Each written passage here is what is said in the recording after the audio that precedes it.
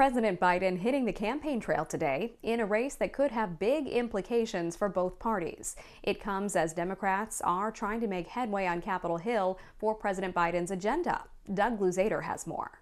We are going to hear a lot of talk about this Virginia governor's race over the next few days, and this is going to be a critical test for both parties and the president.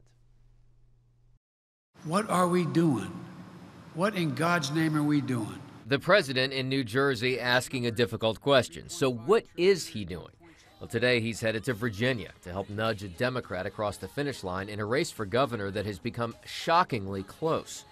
In a former red state that has turned blue in recent elections, Virginia's race has pitted former Democratic Governor Terry McAuliffe against Republican Glenn Youngkin. So we're at a turning point right now. The Democratic heavyweights have flooded the state in recent days for what is considered a bellwether race. Along with the president's still stalled agenda on Capitol Hill, this could determine the direction of next year's midterm elections.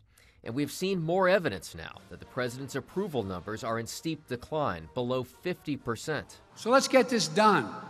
Let's move.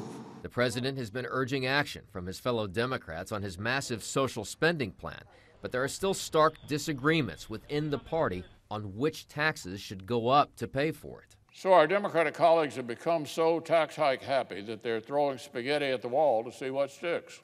And the president would like Congress to make some headway on that before that election in Virginia, which is a week from today. In Washington, Doug Luzader, Fox News.